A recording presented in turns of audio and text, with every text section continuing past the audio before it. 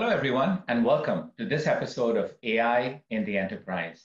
We're going to take on a topic that I know many of you have asked for us to discuss, which is the topic of intelligent automation. And of course, before we jump in, it's worthwhile to take a second and actually just quickly define that. Definitions are important. Intelligent automation, many of us discuss, is the intersection of automation and artificial intelligence. As AI has come in to be much more of a pervasive capability in large enterprises, we're finding automation is now able to take advantage of it and move up the value stack to the next layer. And we call that intelligent automation. And that combined capability, which is all of the robotic process automation and other automation techniques, it includes all of the orchestration, the workflow, and business rules management. It includes all of the AI accelerators that we've talked about previously on this show and elsewhere. And then, of course, all of the visualization that drives the experience to be able to get adoption and business results. And that combined portfolio, if you will, is intelligent automation. So now that we've defined intelligent automation, let's take a step back. We know we're deploying it at scale in large companies and small companies over the world. And what we're finding out is some of those intelligent automation deployments are very successful, and yet others aren't. I want to actually double click on that gap and try and get to the bottom of that. And to do that, I've invited on our show today a good friend, a colleague I've worked with for a long time.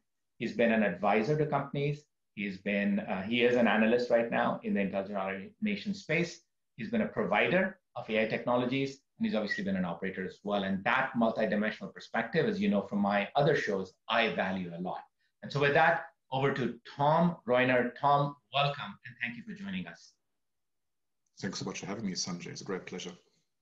Awesome. I know, Tom, you're based in London, and I've always wanted to ask you this on public television or public shows like this.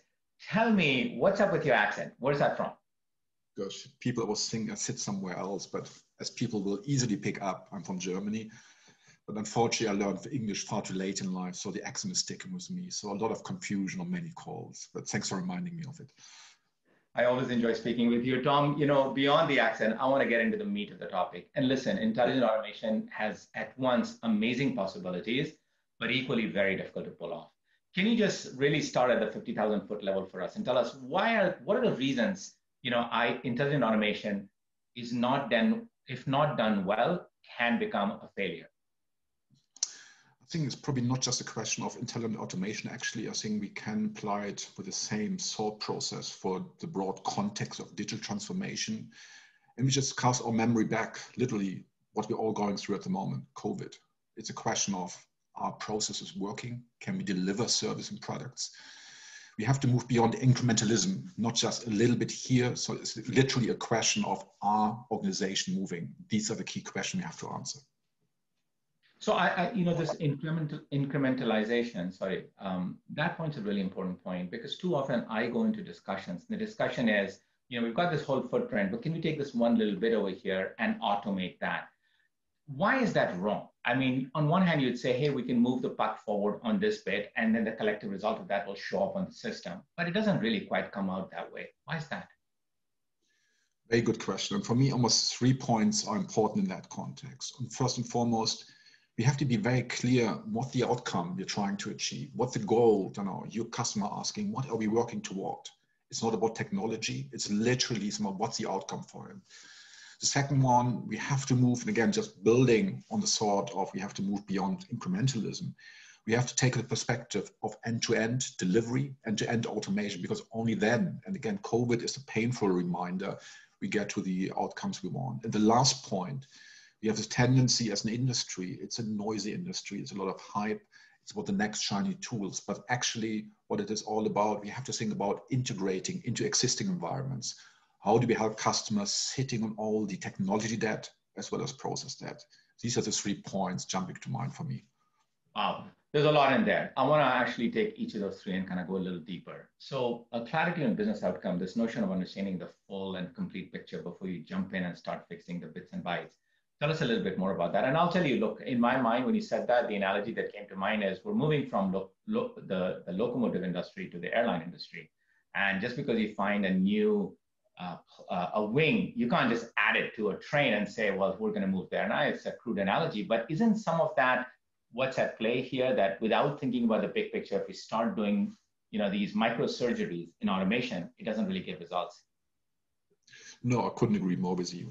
And I think when I started to look at the space, literally, I think 7 years back, and I was saw the common denominator for all those discussions, for all those approaches was literally decoupling routine service delivery from labor arbitrage, meaning we don't have any media breaks anymore, any process breaks. We don't need people helping us solving problems. All those technologies which get subsumed under the moniker intelligent automation should fulfill that. But if I'm honest, as an industry, we have been moved beyond that. In the last couple of years, we are quite happy to not even talking about, but we're happy with task automation.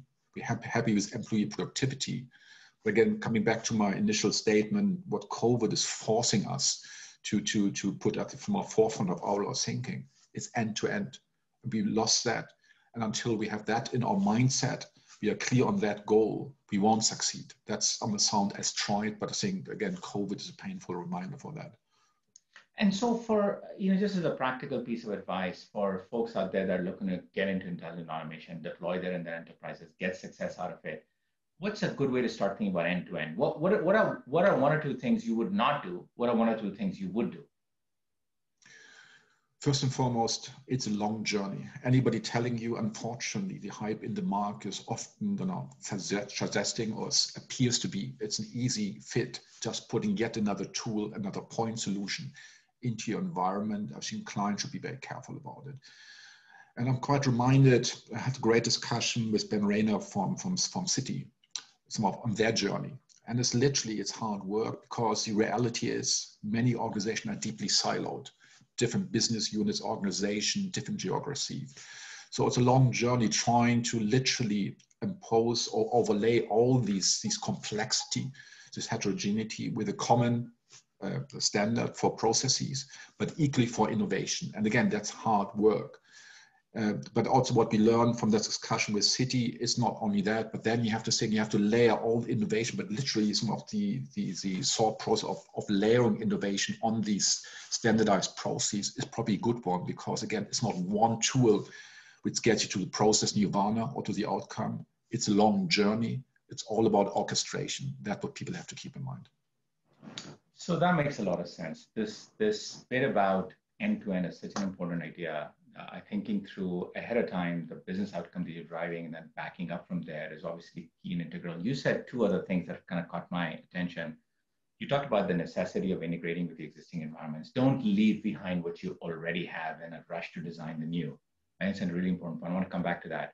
And then, of course, I want to come back to this noisy industry and all of these shiny tools. Let's wait on that.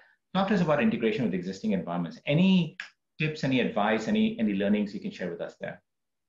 I think it's literally, again, being mindful, what I said earlier, be mindful on the disconnected system, the disconnected business units we are having. But the goal should be really smart, thinking about, have we a common data model that can drive all those information? Can we literally trigger process flow, which can cut across all these organizational boundaries? That's not, for me, that's not the nirvana that we should or could reach at that point, but we see already good examples among our clients doing exactly that. Yeah.